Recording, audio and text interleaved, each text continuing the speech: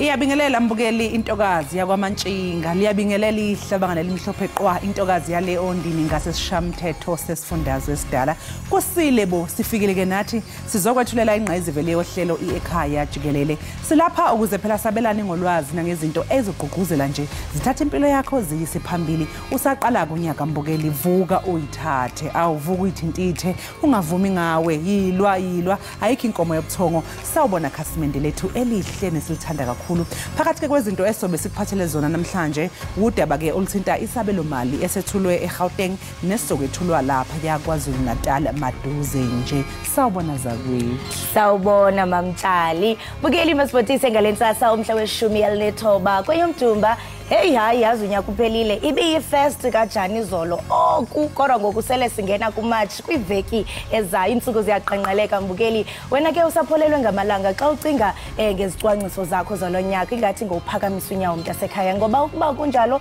uzakuthuka sele kuphulwe kanti ke mbukeli xa sijonga kwamanye amanqaku esakuphothela wona namhlanje umbutho ke iANC ide yawuthobela nomyalelo wenkundla wokuba inike iDA amaxwebhu aneenkcukacha malunga nokuchongwa kwamalungu ANC kwizikhundla zikarhulumente kwelinye icala ke mbukeli iAnglo-American Platinum ibhengeze ukuba izakuxotha abasebenzi abaku 3.700 njengenxalenye ke yezicwangciso zokunciphisa indleko zenkampani kuninzi mbukeli esikuphathele kona nezakuxhobisa ngako kule yure yokuqala yenkqubo qiniseka nje into yokubana awugungqe awugqushalazi uhlelo uthe sava bukele inkqubo oyithanda kunene Ekhaya Jikelele njemlo ke unonkanyezi inkanyezi ke enomsansa phakathi kwezinye ekhaya bathi call owakwalibisa umadlongothi mazipha umamshukuma ozondwa ngezakhe izinto amade ngawetyala mbukeli masijonge eziphala phambili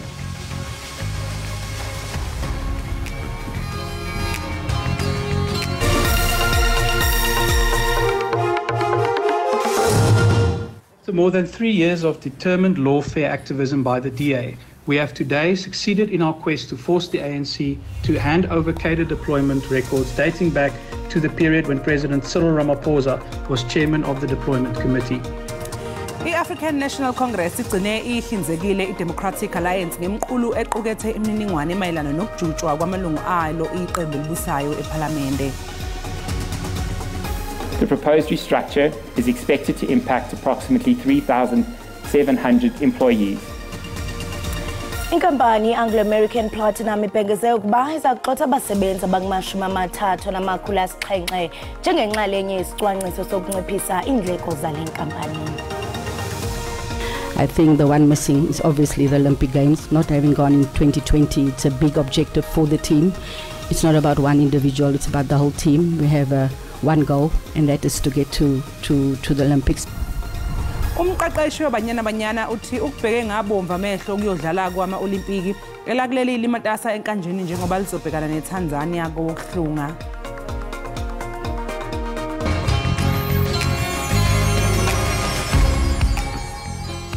iANC sigcine iligobile uphondo yahlangabezana nomyalelo wenkantolo ukuthi ihlinzeke iDA ngemqulu equkethe imininingwane yokujutshwa kwamalungu eANC ezikhundleni zikahulumeni lamaqembu achithe iminyaka emithathu egqiqa enkantolo eqophisana ngalolu daba.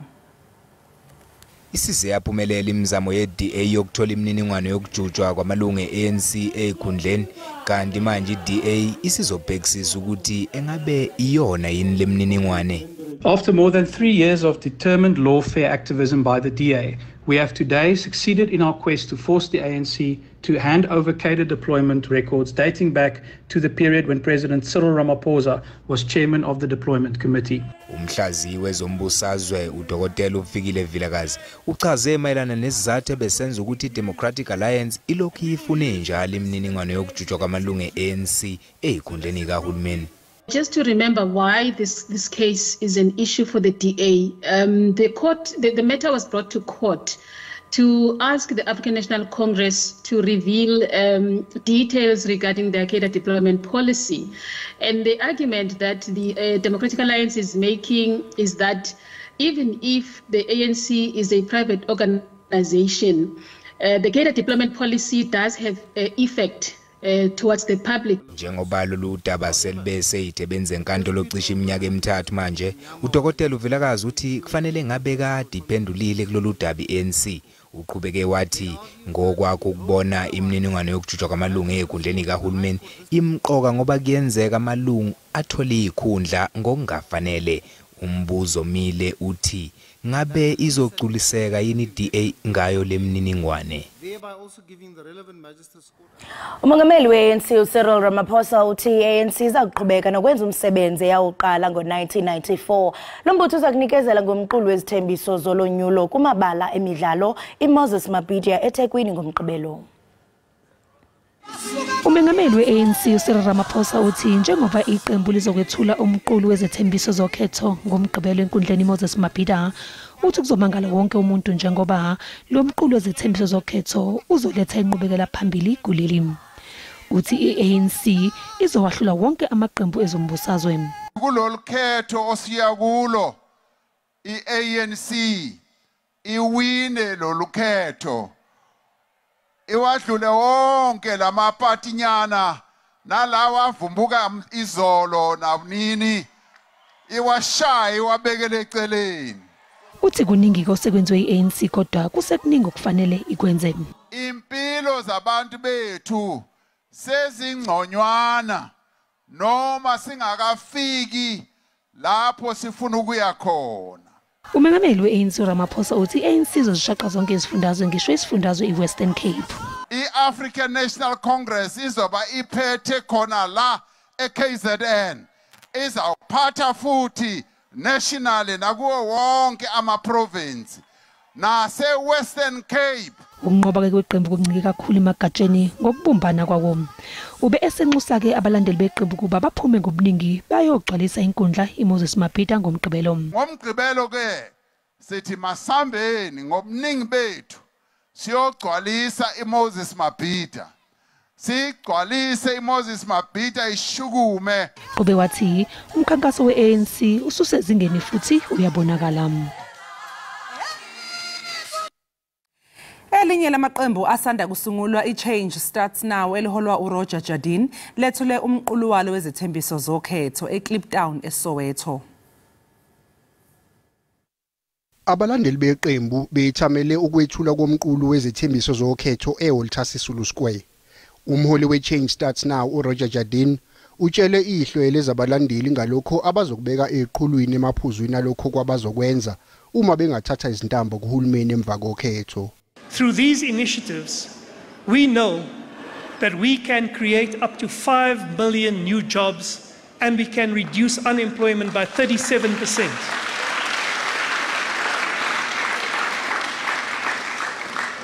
Over the course of the coming weeks and months, we will continue to talk to all stakeholders, experts and the wider public to refine this charter and to plot a new course for our country. Uphinde wanxenxa nalabo abangomacaphunakusale ngokuthi mababe ingxenye yokulungiswa kwezwe.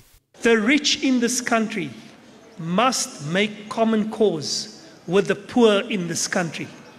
The rich in this country cannot stand aside while we see this poverty. And so as we stand on the precipice of change, we are called to reimagine our nation's path forward.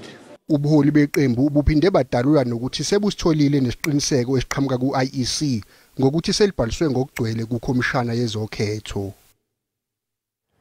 Ubuqhophololo lolunye lwenhlobo zolwaphulomthetho oluphambili elizweni kwaye lukhokele kwelona nani liphezulu labantu ababanjwayo.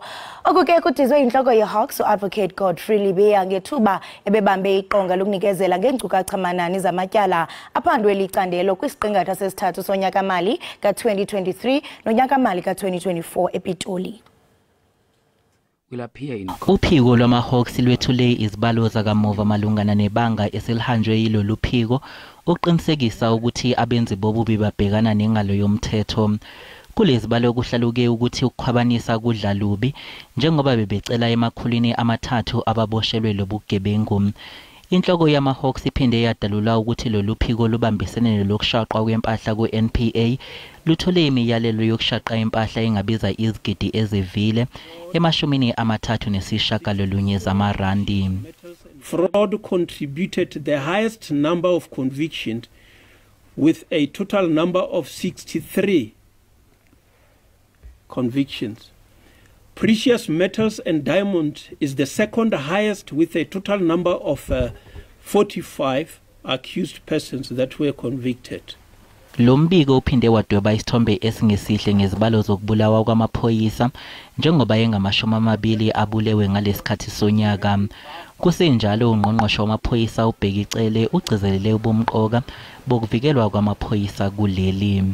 Criminals have declared war against the police. They don't care whether we're uniform or what, or hawks or what.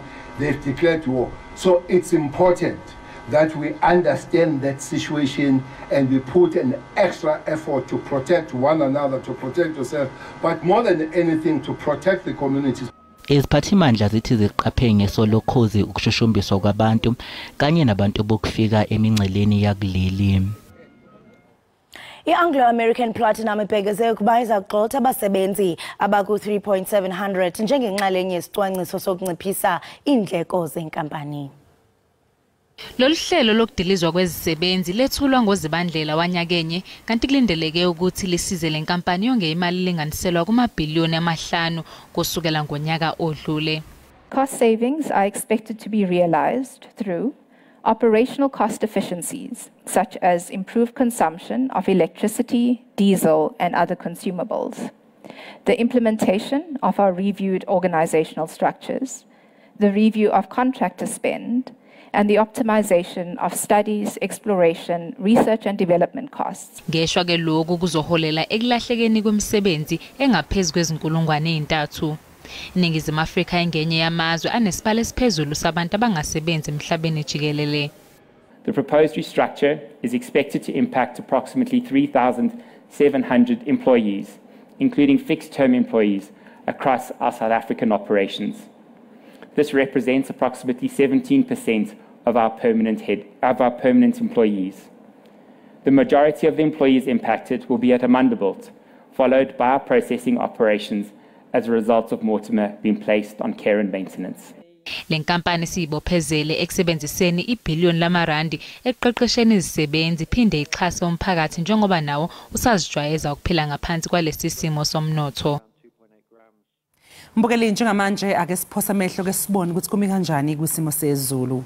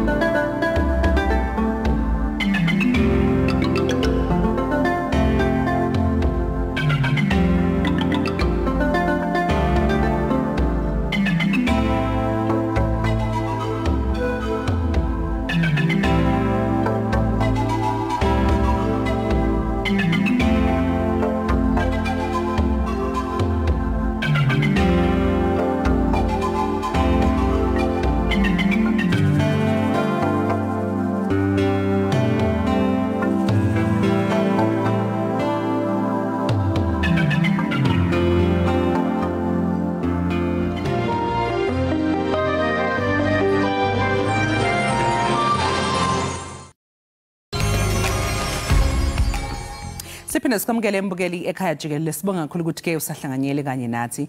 Iqembu elibusayo iANC likwazile ukuhlangabezana nomnqamla juqu wokuhlinzeka iqembu eliphikisayo ngokusemthethweni kuleli iDA ngama-minutes emhlangano yekomiti leANC elibhekele ukujuba amalungu aleli qembu ezikhundleni zokuphatha kuhulumeni.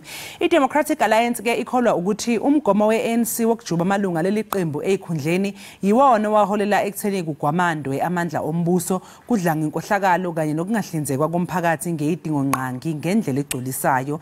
iDA idalule ukuthi isacubungo lemininingwane equkethwe ehlinzekwe ngayo iANC.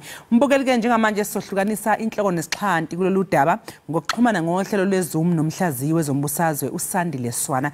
Mnumzana uSwana sikubingelele sikwamukele la ekhaya Jikelele sibonge kakhulu ngesikhathi sakho namhlanje kuseni. Modweni kakhulu noxolo nababukeli bakho. Sibonge baba uSwana. iANC ikhipha istatimende ithi ama record eCada deployment enawo asukela kunyaka u2018 kanti ke ngapha iDA yona ifuna asukela ku2013. Engabe iANC ikhuluma iqiniso? Cha mama akulona iqiniso ngoba kulama minutes esebewakhiphile ka2018 ayakhombisa lapho ukuthi bekufanele baqinisekise ama-minutes eminyaka edlulile ngaphambili.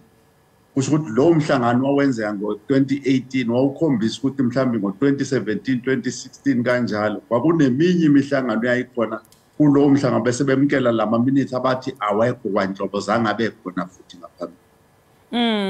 Manje ngakanani ke amathuba ukuthi iDA ithole lokho ekufunayo kulama records futhi kuzokwenzekani uma ngabe mhlawumbe ingakutholi lokho ekufunayo? Uma ngabe kwenzekile ukuthi iANC ayikwazanga ukuthi ikhiphe ama-minutes namanye ama-record aphelele ngoba amanye ama-record aphelele ama-SMS ama-WhatsApp nama-emails nako konke ukuxhumana phakathi kwamamember ekomiti lawe ekhuluma ngalo msebenzi wabo njengoba beyi-deployment committee ngoba ke noma ama-minutes anwathathanga ngenxa nje yokuthi kuyabonakala ama-SMS wenu ukuthi ayihamba kanjani uthi cha sifuna unoxolo wawo bayi-CEO yase-Trusted sifuna uSandile abe u-CEO wase-Eskom kanjalo nalapho iDA ingawuthola umkhondo ukuthi bekwenziwani la. Kodwa ke uma ngabe vele bengawakhipha ama-minutes kukhona abazokhonjwa kuthiwe yibona ke abadali balomkhonyuzi bese beboshelwa lento ekuthiwa i-contempt of court or ukwadelela inkundla ephakamileyo. Manje mangabe iANC ingathi nje cha kusukela ngo2013 masiba nemhlangano ama-minutes besingawathathi sekungaba kuthiwani ke kulolu daba?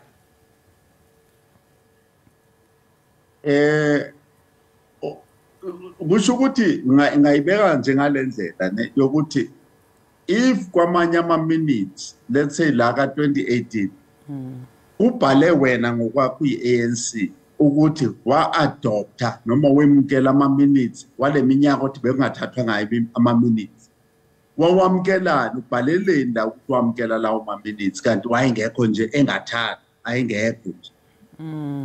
Sibuye sikhumbule ukuthi la singama-South Africans la sikhona noma sisesontweni noma sesitokfeleni noma sebholeni soccer club uthathwa ama-minutes akhona ama-minutes abantu abamnyama abantu bala eSouth Africa bathatha ama-minutes ayikho into yokuthi abantu abathatha ama-minutes.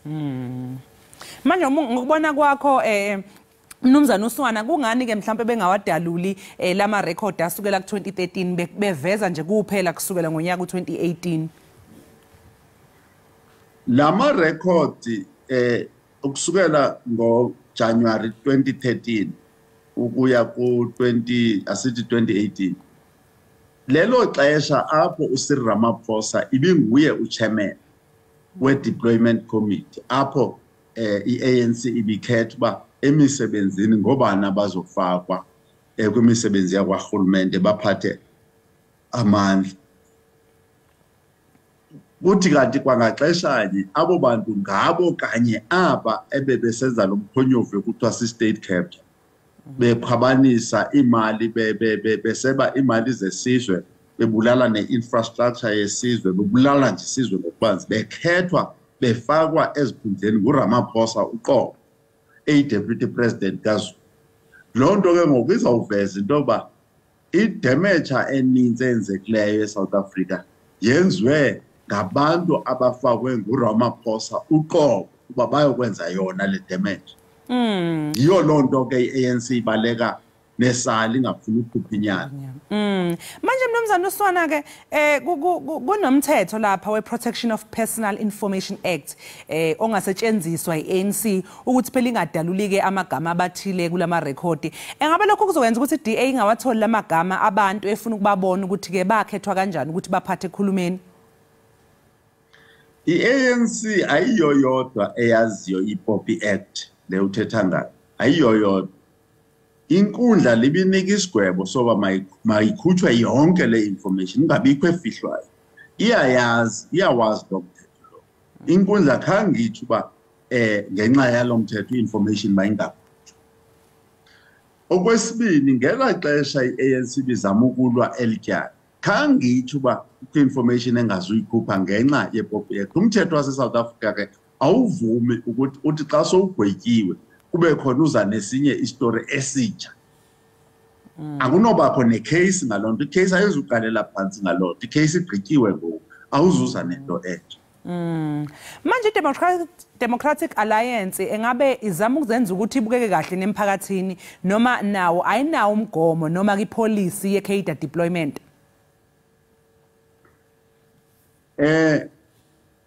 Asiyibeke nje kanje lento yale cadre deployment. I-cadre deployment into eliwayo apha igama le-cadre deployment ligama nje elisetyenziswayo.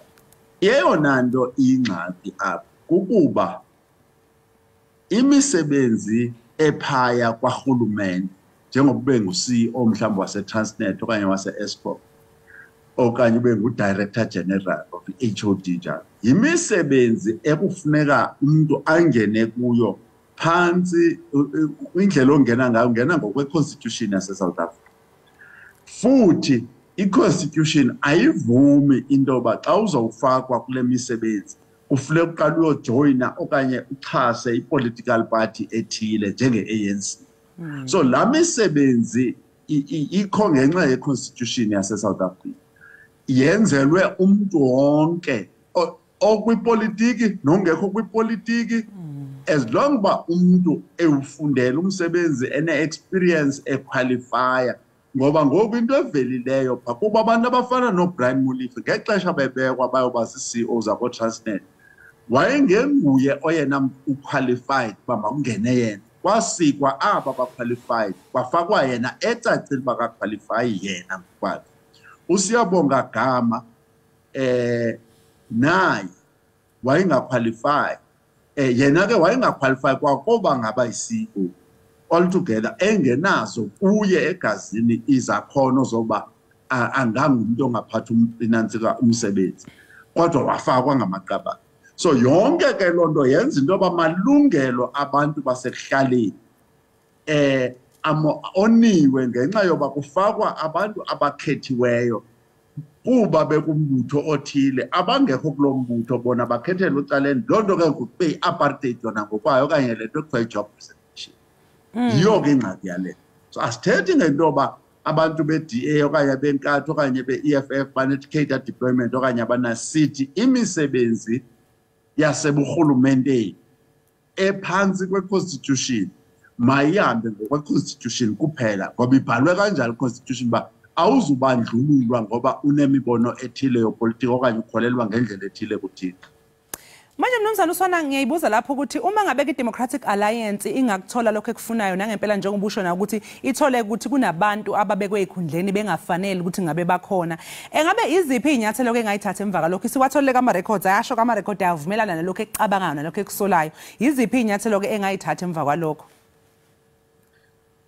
Kaloku ke ngoku nabani na ofunyenwe enento ayiphetheyo ebekumele uba akayifumananga semthethweni kuyanyanzeleka uba loo nto ixuthwe kuye akhulume. Abo baninzi abantu esibaziyo abasemisebenzini ebekumele uba abekho kuyo ekufuneka bekhutshiwe ngoba ngabo ebenza umonakalo omkhulu nedamage kwisizwe sase-South Africa besandisa indlala ngoba bengakwazi ukwenza umsebenzi. Ngoku kunyanzelekile into yoba kuqalwe iphulo okanye umkhankaso wokokuba abo bantu ngamnye akhutshwe emsebenzini agxothwe kuba ufumene ngondlela mnyama lo msebenzi efakwa i-deployment committee kaCyril Ramaphosa.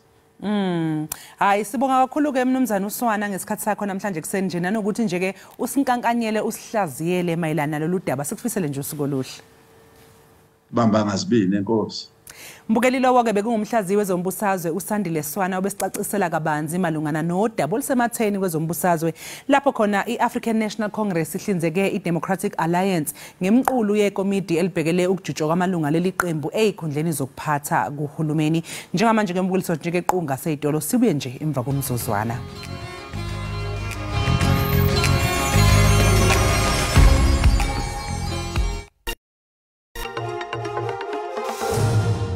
Siphinde sikwamukele mbukeli Ekhaya Jikelele ake singene ezindabeni zezemidlalo.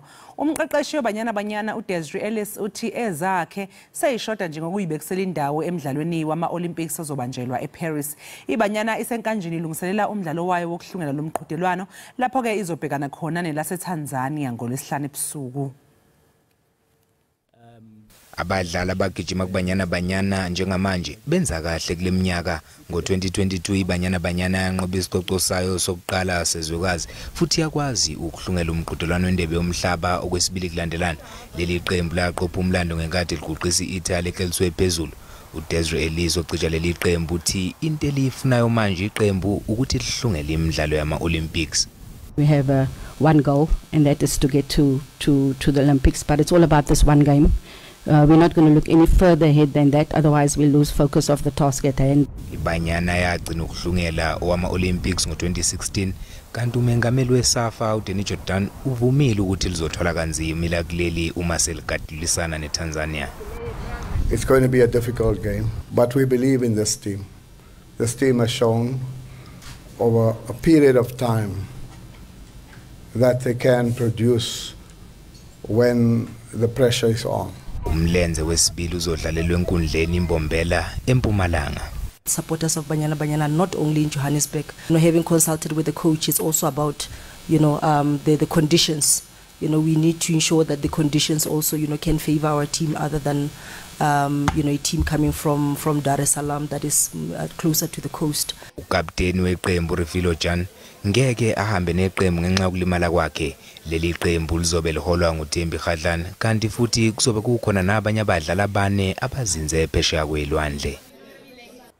Kwezebhola lombhoxo iqembu lakuleli iRugby Sevens iBlitzboks limisele ukuqeda ishobolo lokungenzi kahle emidlalweni ewuchungechunge yomqhudelwano weWorld Rugby Sevens kulamasizini ambalwa edlule. Sikhuluma nje iBlitzboks isithelekile eVancouver eCanada lapho iyoqala khona umkhankaso wayo wokubuyisa izinsuku zenjabulo kulomqhudelwano.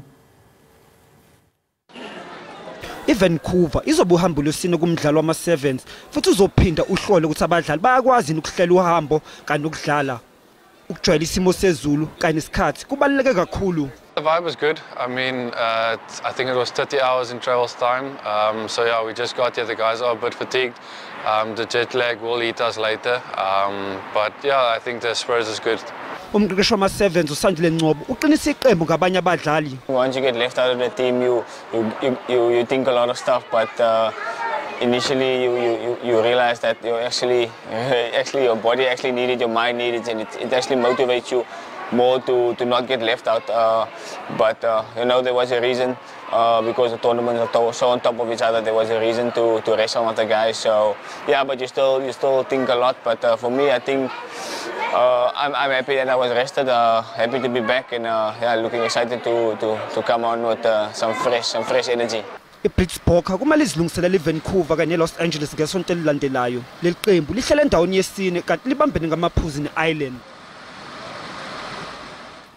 Kanti ke iqela loMzantsi Afrika libuyile ukhuphiswano lwehlabathi leAquatics eDoha eQatar ngenjikalanga yayizolo. Inyaka kuphela ke indadi ekwazileyo igqibezela iqonga lokubuntshantsheli kodwa ke abaphantsi beqela banelisekile inkqubela yembaleki phambi kwemidlalo yeOlimpiki eParis ngoJuly nangoAugust.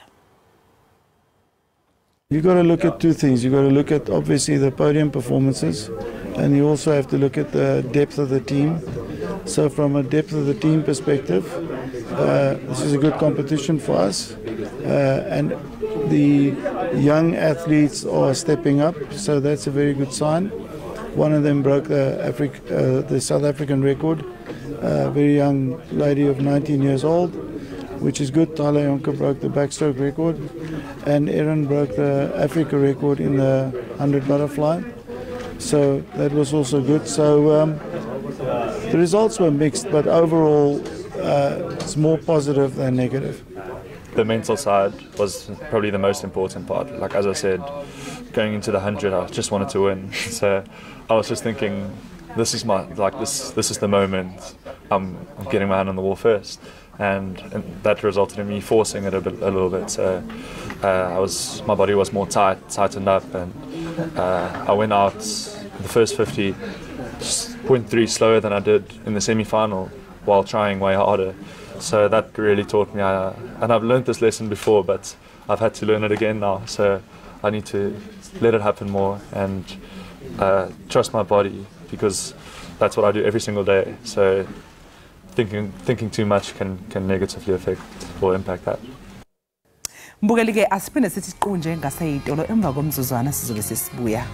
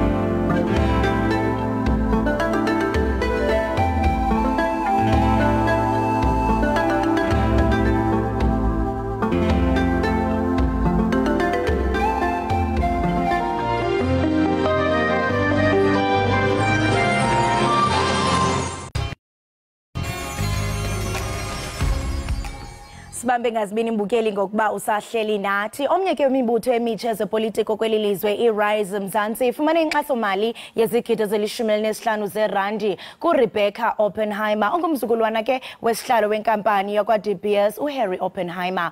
Bukeli ke namhlanje sithemba ke sijonge ukuba yintoni kanye eyenza osomashishini baxhase imibutho yezopolitiko ngemali engaka. Bafuna ukuxhamla ngantoni? Ngaba mhlambe kukho inkqubo ezilandelwayo ukujonga ubudlelwane phakathi komxhasi kunye nomxhaswa uqinisekisa ukuba akukho mkhonyovu koku. Kuxovula ngakumbi ke lomba ngoku sizawunxibelana nomhlalutyi wezopolitiko uNjikelele Jikelele Breakfast. Jikelele Breakfast masikubulise ngalentsasa sibambe ngazibini ngexesha lakho. Isibusile komsasazi. Hey umba weRise Mzansi udale isankxwe. Ingaba mhlambe singayiqhobela izandla lento yenziwe yiRise Mzansi njengoko idize kuba ifumane inkxaso-mali yezigidi zerandi kwa-Oppenheimer? Well, ipolicy iyabaforsa uba ngaba ithi ipolicy if ufumene imali I think above threshold ethile funeke udisclose uchaze So le mali bayifumeneyo I above low threshold. So it's not like le nto bayenzileyo yi-expression of i-honesty okanye into that stands out yabona in any case ipolice yabaforce mabachaze bangaba imali abayifumeneyo. Now then the question is ithi ukuthini into yofumana imali from inkampani ezinkulu and why izikhupha imali. I-politics is controlled yi-economy. I-politics is money driven. Even kwezinye i-countries like in the US, so win elections if awuna backing of i-market forces on a business. But kwi-politics imali ayikhutshwa just for fun. Kanye kuthiwa akukho free lunch. Imali you know there's this saying that says he who pays the piper calls the tune. Yo. Umuntu okhupha imali uba ne-say bangaba makuthina. So I'm not convinced that the private sector is giving away imali to strengthen a democracy or to consolidate a democracy. I'd go gullible to believe that.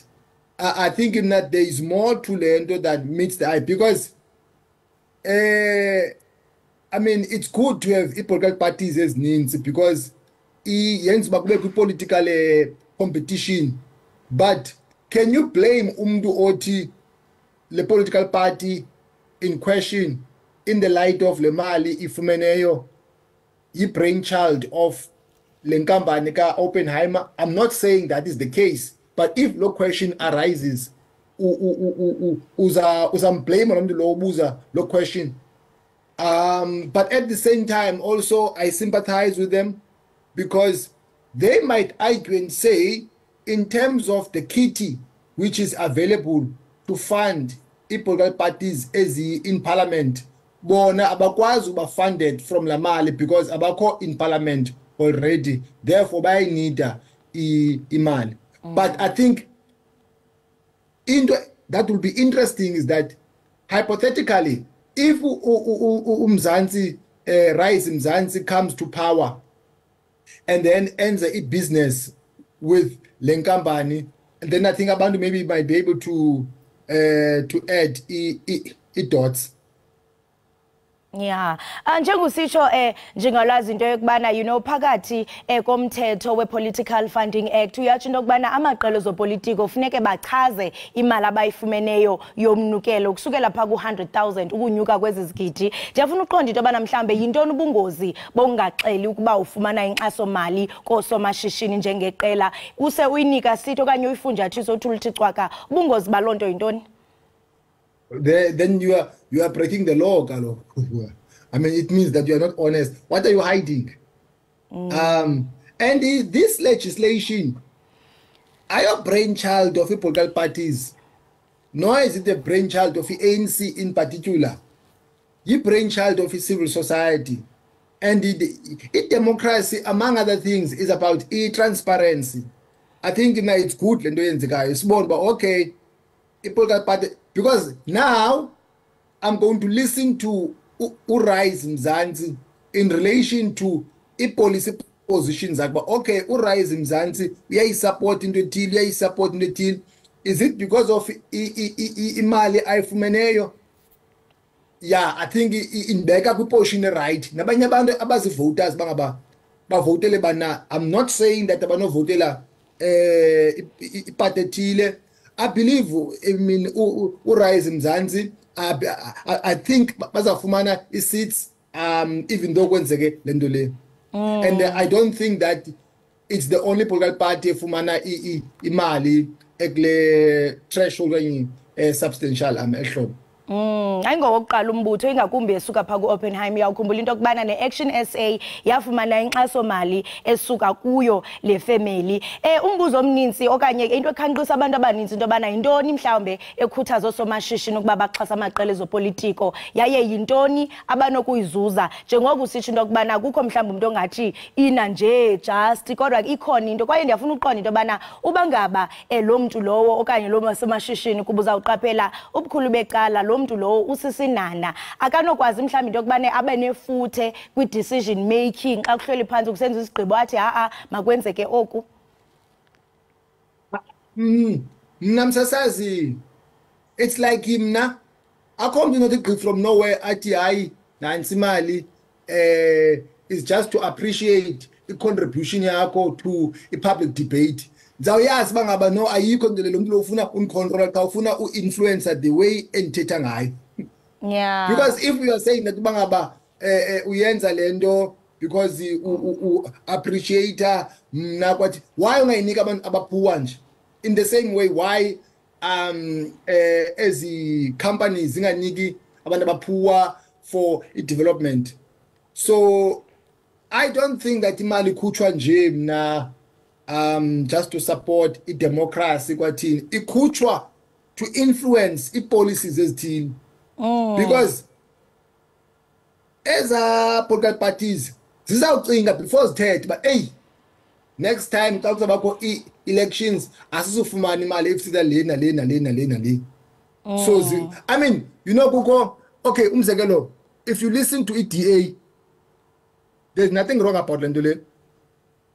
Policies that DA is aligned to the private sector. That's why even during the COVID they were arguing bangaba makuliftwe as a regulation so that business ikwazi to flourish. It's because they know but if funders are go bad.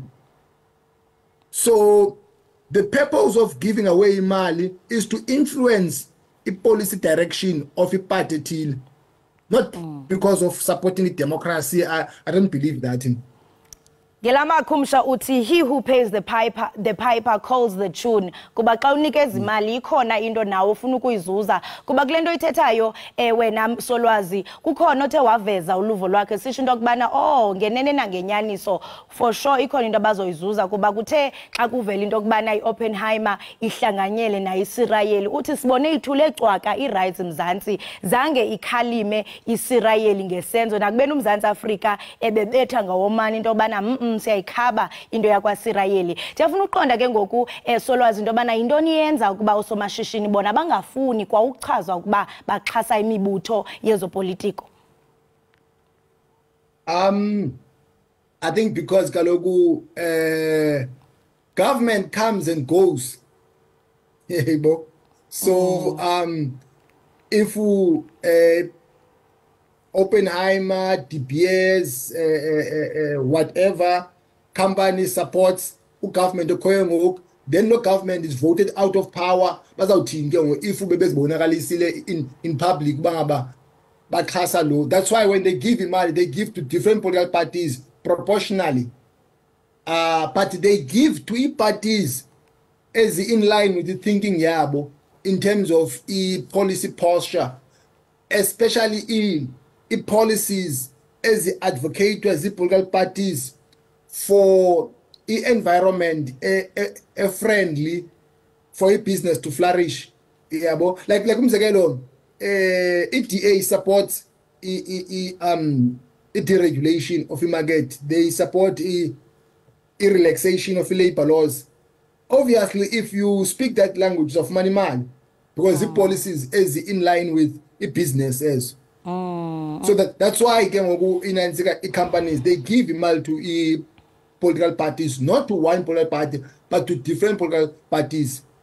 You know Prof ndiyazibuza into bangaba mhlambe ubangaba eli okanye iOppenheimer bazawunikezela ngamali ngenjongo zabo bafalfile eyabi agenda ingaba mhlambe ke ngokumbutho uzawukwazi ufezekisa imandate yabo, that is ukujonga uluntu xa funeke ngapha bepursue ipolitical affairs zalo family leyo. Kwaye ndiyafuna ukuqonda Prof into okubana ucinga ukuba iziko le IEC inganayo mhlambe imigaqo eyomeleleyo enokuthintela nabuphi na buqhophololo obunokuthi buvele ngenxa yenkxaso yemibutho yezopolitiko okanye beze nendlela yokuba mhlawumbe nansi imali ekumele ukuthi nyayinikezwa liliqela intoni mhlawumbe bangathi bayenza uqinisekisa into okubana banemithetho engqongqo ukwenzela into okubana ungabikho ubuqhophololo.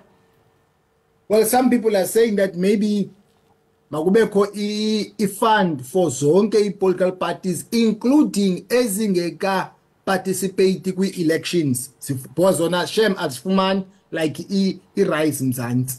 That's why I said to you earlier on, but they can make an argument that because the reality to win elections, you have to have imali. You cannot win elections out of a message good.